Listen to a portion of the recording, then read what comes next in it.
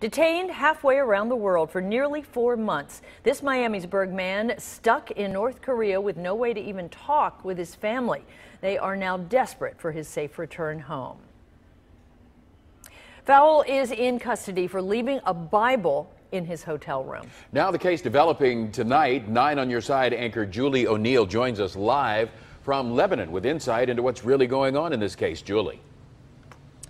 Well, Clyde, I'm in Lebanon where the family has close ties. They go to church here, although their church is remaining silent, referring us to their attorney. He is being very cautious about what is said because of the country we're dealing with, or should I say, not dealing with.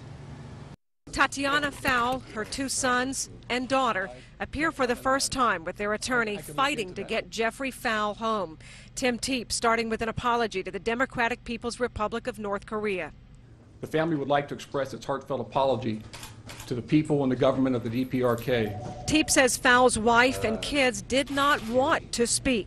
We certainly don't want to say the wrong thing, as you can imagine. I apologize to the people, government of the United States, as well as to the people and government of the DPRK. Fowle himself apologetic and cautious in this video released August 1st.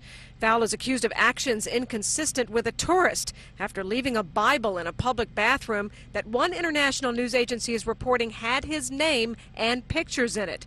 He reportedly told authorities there he must have dropped it.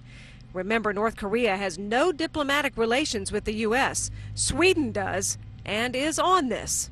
What they're doing exactly, I don't know, but I know that they have been trying to assist in any way they can to meet with Jeff and to seek his release.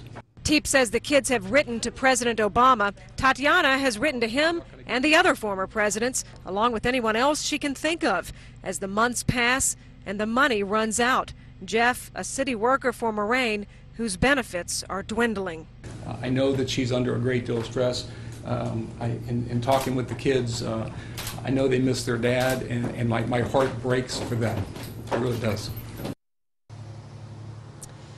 Apparently, Fowle enjoyed traveling to exotic places and never saw this coming. You see over my shoulder here, Lebanon's famous fixture, the Golden Lamb, of course owned by the Portman family. We're told Senator Portman is on this along with other leaders and the State Department, although the details of what they're doing is being kept very hush-hush. I couldn't help but ask the attorney, had he reached out to Dennis Rodman, who has well-known ties to North Korea? He said yes, a couple of months ago, and he hasn't heard back. Live in Lebanon, I'm Julie O'Neill. We'll send it back to you.